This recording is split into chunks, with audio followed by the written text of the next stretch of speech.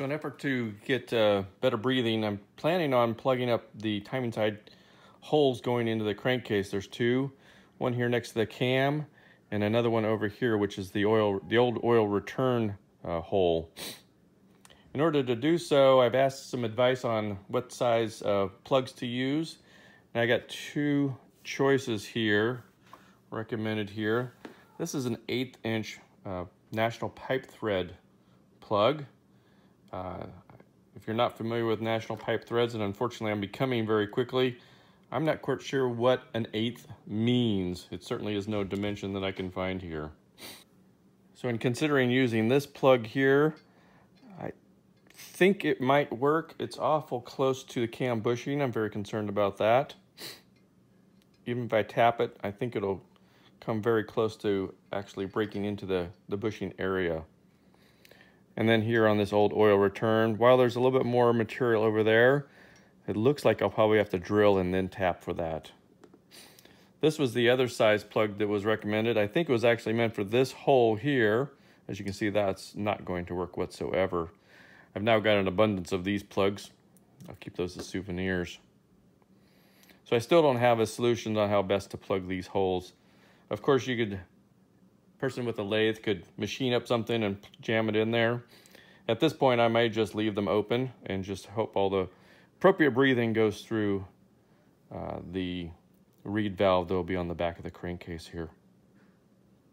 As we turn to the inside of the crankcase, the preference is to block up this oil return hole. This will be the new oil return hole, and because the flange has been machined away on the opposite side of the crankcase, this hole is now exposed. We want to block this one up. Again, this plug, far too big. So I did try to find a 1/4 20, I believe, set screw. Unfortunately, it's not much going to be setting there, so I'll have to find a different solution in that spot also.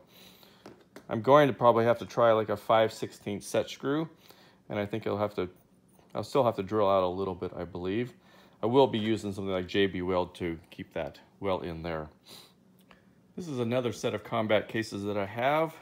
As you can see here, the oil return was definitely plugged up using a set screw of some sort. I'll try to ascertain what the dimensions of that one are. In the meantime, I'll just keep on looking for a solution for plugging these holes up. I definitely need to plug up the oil return hole. We'll see if I actually am going to close up the crankcase holes. This set of crankcase halves that I have here were modified using the old Brits method. In that case, the recommendation from that site was actually to drill additional holes into the timing case from the interior of the crankcase into the timing case to allow the pressure to breathe actually through the cover over on the side.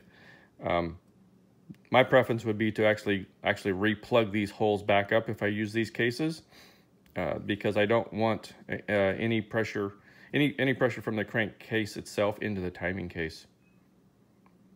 Amazingly, the plugs that I did find actually will fit perfectly in these two holes, so I'll have use for those plugs after all.